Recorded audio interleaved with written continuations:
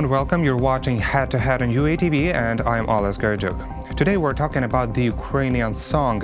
It has always meant a bridge from present to our ancestors, their traditions and their values. I would say Ukrainian song is a museum of Ukrainian history itself, and to your information, some artists are seeking for inspiration in it, researching it, and after transforming into a modern wave, giving it a second breath. Today we're lucky to have one such artist in our studio.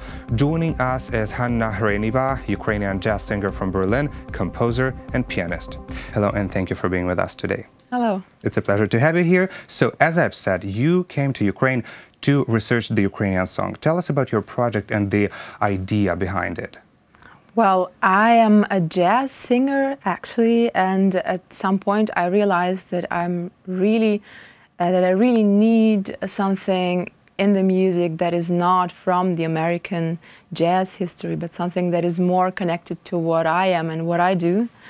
And at some point I started to sing Ukrainian folk songs and arrange them for my trio and then quartet and then quintet. And at some point I had a concert in Berlin and the woman came to me. She was from the area of Lemberg, and she said, "Oh, you know, this song reminds me very much on this very particular area where people sing in this tradition." Mm-hmm. And I realized that my knowledge about Ukrainian folklore and traditional ways of singing is very limited. And I decided that I really have to come here and travel all around the country, which I didn't make in the end because the country is very huge, and try to find people who would sing for me. And in the beginning, it was very complicated to find somebody who would, you know, sing for you. So you want to collect Ukrainian folk songs. That's what you want to do here, right? Well, I wanted to get to know more about the music, like just about the songs as music, as notes, about the performance, about the different sounds of voices, and about the characters that are singing this music. And then to transform them into your jazz. Well, to transform them into something that is maybe more modern, maybe not.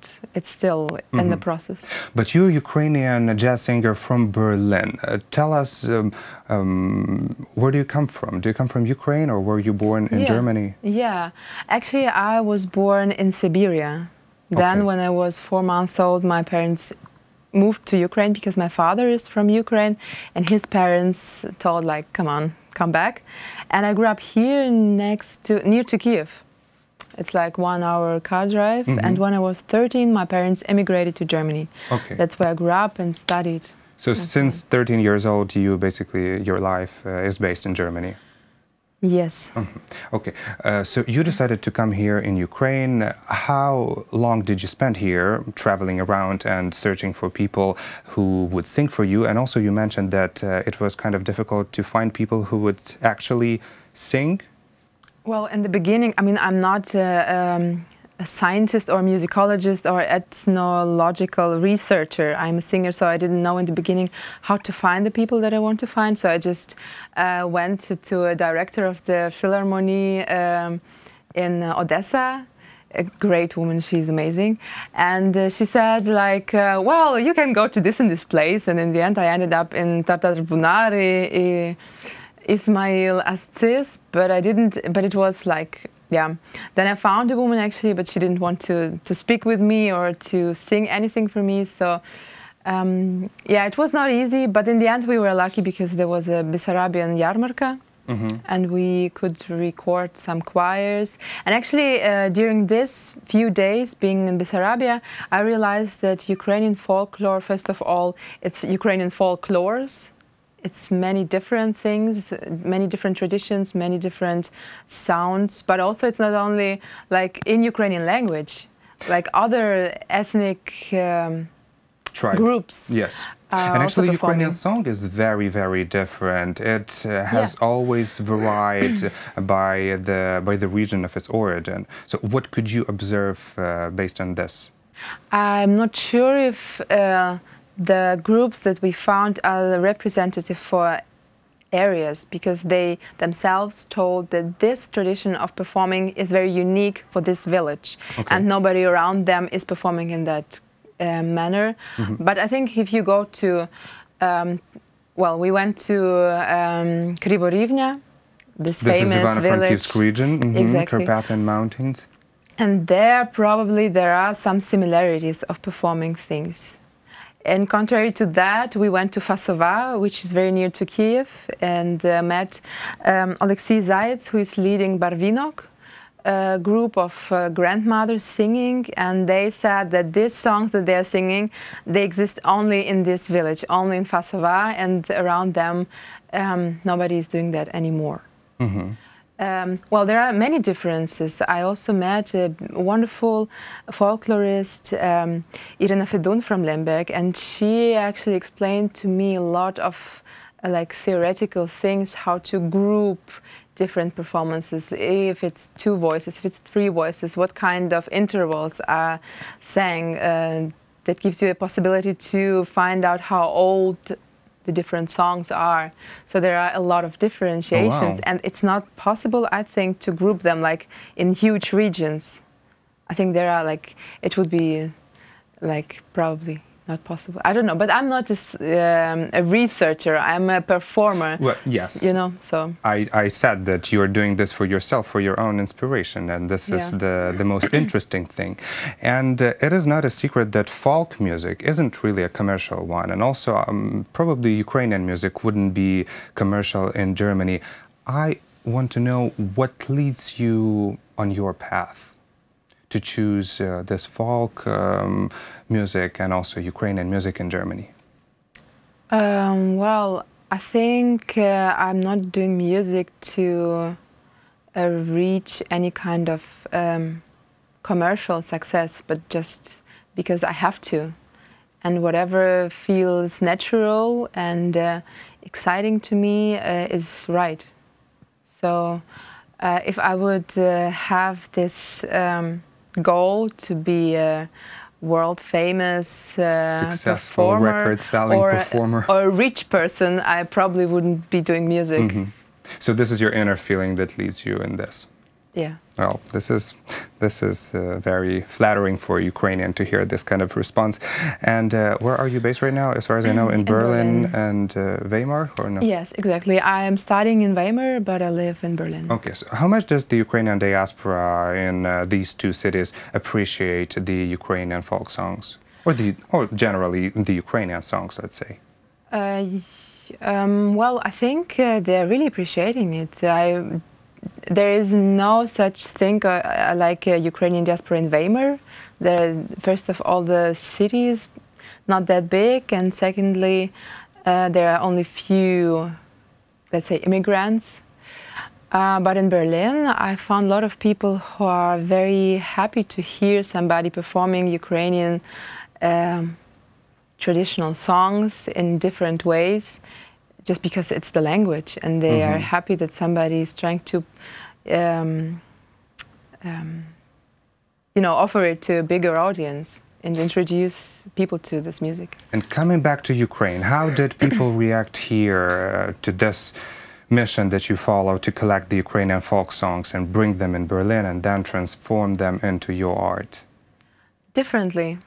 Mostly they were very happy about that and excited, and they wanted to support me, but some of them were a little bit skeptic because they said that, I mean, I also totally understand this, because transforming things means also break some rules, possibly use the material to create something that is maybe not as connected as they would like to see it.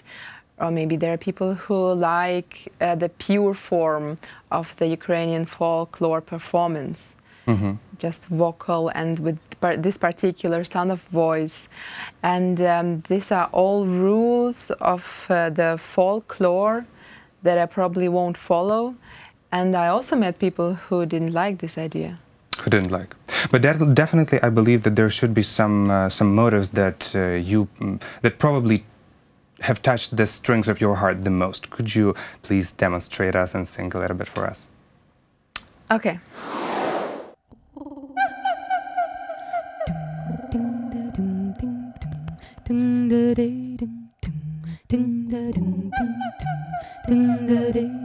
Туман ярим, туман долиною, За туманом нічого не видно, тільки видно дуба зеленого, дуба зеленого, тільки видно дуба зеленого, дуба зеленого. Туман яром, туман долиною, за туманом нічого не видно, тільки видно дуба зеленого, дуба зеленого, тільки видно дуба зеленого, дуба зеленого. Туман яром, туман долиною, за туманом нічого не видно, тільки видно дуба зеленого, дуба зеленого, тільки видно дуба зеленого, дуба зеленого.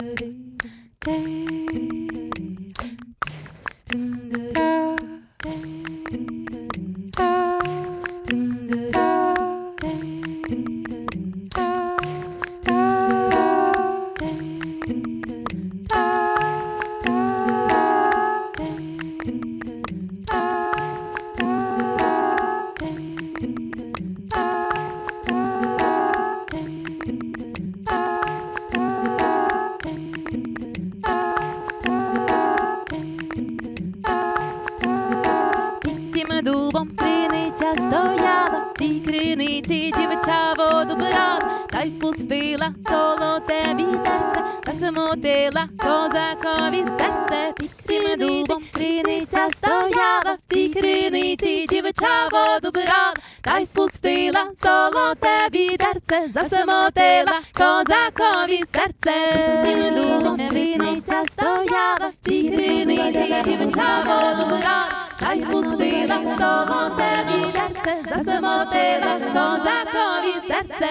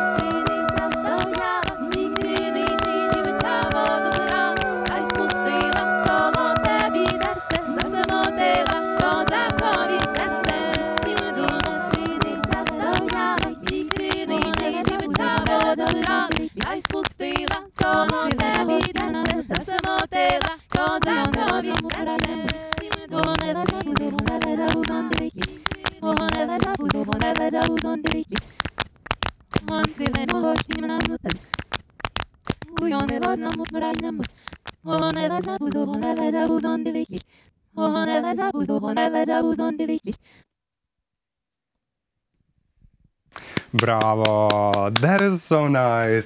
And there couldn't be a better conclusion for this conversation. Thank you so much for your art. Thank you for singing in this studio for the first time. I think artist has performed in my interview. And thank you for being a guest today. Thank you for inviting me. Yeah, I will anticipate this new songs based on this collected folk art here in Ukraine. Thank you again. Thank you. That was Hanna Gryvina, Ukrainian jazz singer from Berlin, who is researching Ukrainian folk songs. Thank you for watching Head to Head. I'm Oles Gardyuk. Goodbye.